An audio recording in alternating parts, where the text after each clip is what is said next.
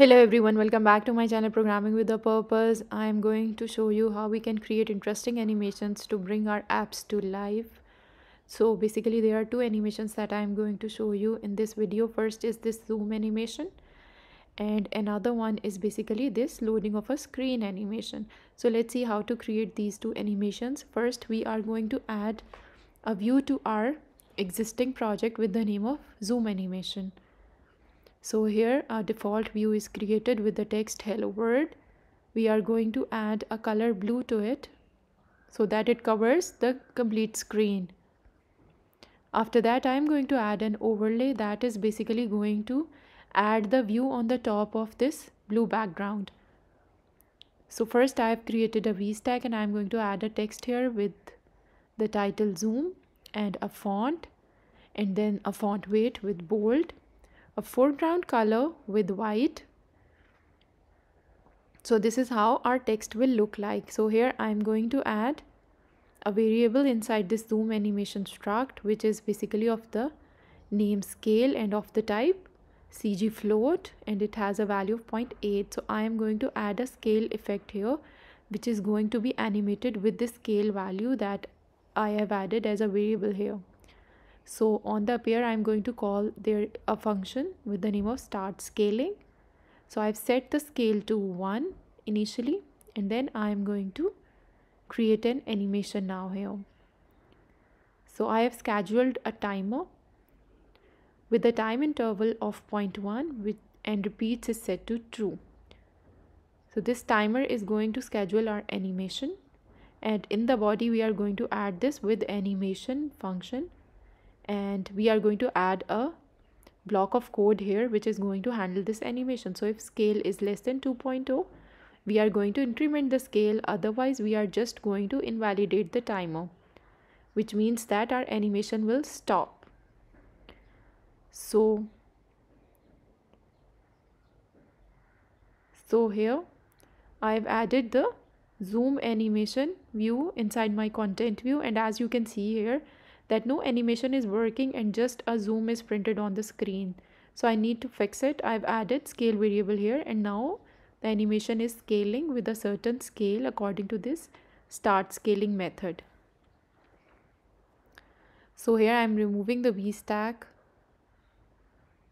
and I'm going to add another variable here with the name of isTextHidden, because we need to switch between an image and a text. So here I have created this variable to hide this text so we can move to the next image.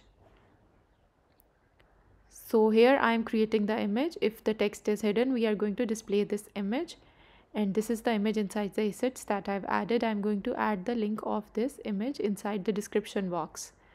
So it is resized and scaled according to the dimensions, and on appear what will happen to this image is then basically another animation which is applied to this image. So here there is a small error which will be fixed when I add a VStack on the top of this if else. So this error is fixed, so our zoom animation has started to work. Now we have set isTextHidden to true, which means that the image will be then displayed. So you can see here the image is displayed without any animation. But we need to add some of the movements inside this image so that it looks more better. So here I am going to basically add a scale effect which is going to basically scale it up to a certain value if scaled is set to true. So it is initially set to false and we have to switch between 1 and 0.8. If there is no scaling, 0.8 is applied, otherwise 1 is applied. So here with animation I am going to basically upscale this image with an animation of .spring. So the response time is 0.5. It means that all the scaling will be done in this duration 0.5, and a damping fraction is provided which is 0.2. More the damping fraction, the less will be the movement inside the spring animation. And then I've added a delay of 1 second. So here I have toggled the scale is scaled variable. So here you can see here that the zoom animation is played. So I've decreased the delay so that it seems to be more smooth, and I'm going to add a damping effect of 0.5, so that will be less spring effect in this animation. So next I'm going to add another file for the other animation, which is basically the loading animation. You can apply this animation whenever you are loading something from the data or from your mobile. So here I'm going to show you there is a text with the text completed and a font. Font is basically of type custom, which is from the font chalk duster, and the size is 36. Then I've added a font weight of dot bold here. I'm going to add a foreground color here with the name orange. So this is the text that we are going to display once the loading is completed. You can type here any other message, but I've added the string of completed here. I'm going to add another variable here with the name of offset y. It is going to move this text upwards to make it a bit more animated. So here I've added the offset here. So on appear, I am going to basically write something to animate this text. So I am writing an asynchronous block of code here, which is going to be called after async of 0.1 seconds. So let's see what this async block of code is going to do with our text. So it is going to add a with animation, and inside the with animation function, the block of code will be basically subtracting the offset from our current value with the decrement of 50.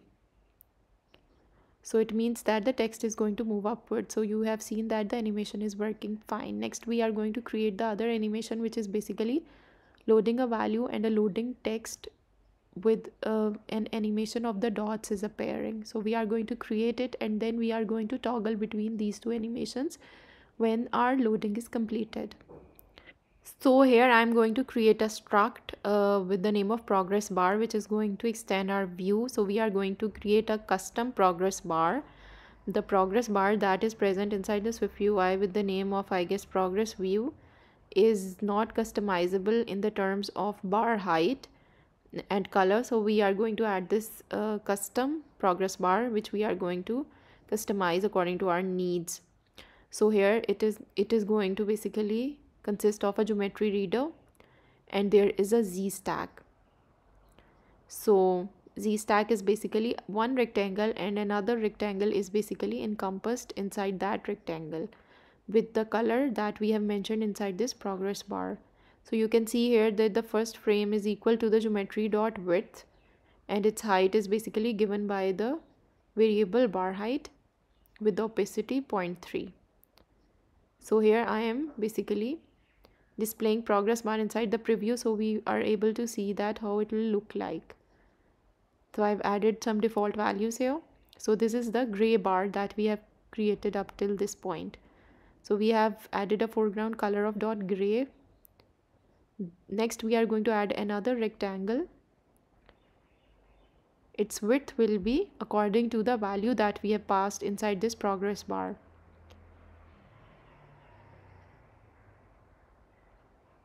So it will be multiplied by the geometry width, and then a height of bar height is set, and the foreground color is set according to the bar color, which is orange. So it means that this is the kind of the view that is created by this struct progress bar. So next we are going to use it to create a small progress bar inside our UI. So first we have created a V stack, and then we have created a progress bar with a bar height of 20, color dot orange, and then a frame, so basically to limit its width. So here I am passing a private var progress values to pass this value inside this progress bar. Because we need to animate this progress value, we need to have a variable according to it. So here I've added that, and I've added a frame width of 200. So it is giving me some errors. The issue is basically with the type of the variable progress value. So I've added it an annotation of float here. So now you can see here a bar of 20 height and a certain width is shown here, And I'm going to create a corner radius here, and you can see here that the top edges are curved but the bottom edges are not curved, so we need to add a frame here. So once we have added the frame, you can see here that the view is looking proper. So I've removed that frame of 200 from inside the progress bar. So we have customized the progress bar inside a V stack, so it is looking perfectly fine.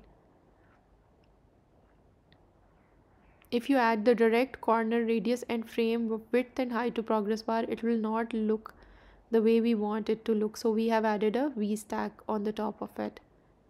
So after that, I am writing a function start animation bar, which is going to animate this bar for us. So it is just like a timer that we have set according to our duration of animation. And after that, in the width animation, you have seen that I am basically incrementing the progress value with the step of 0.01. So if you increase the time interval, it means that those steps will take a lot of time. But if you want to speed up the animation, you need to decrease the step size. So I've changed it from 0.01 to 0.1. So you have seen here, this is how the animation will look like. Now I am creating another V stack on the top of this V stack so that we can add the text of loading here with animating dots. You can add basically a percentage of the data that you have uploaded or downloaded in the place of this text of loading as well. So here I'm creating an 8 stack which has the text of loading here. I'm copying it from the top so that it has all of the properties that we have used in the completed text. So I am decreasing its size to 28.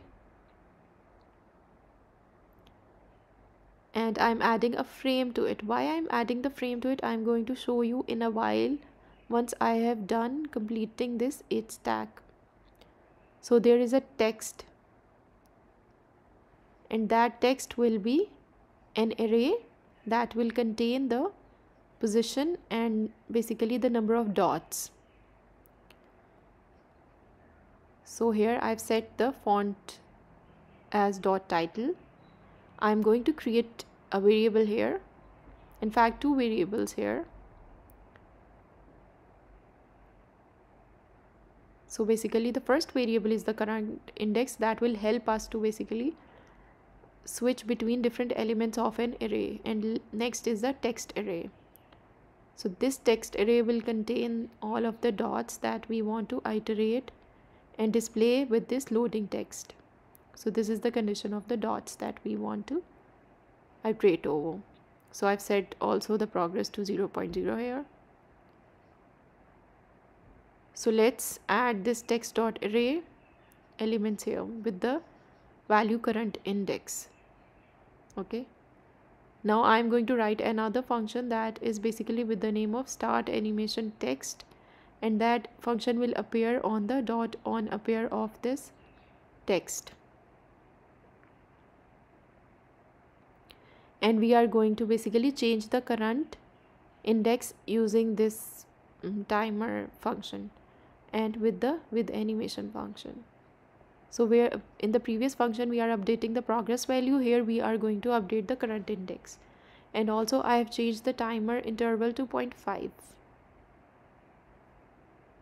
So it is updating the current index here between all of the values that are present inside it.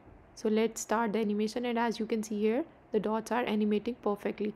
So if I remove the frame, you can see here that with each of the animation, the loading text is also moving. So to basically make it fixed at a certain position, we need to add a certain frame to it. So the frame is basically needed to fix loading at a certain position so that the other 3 dots can move.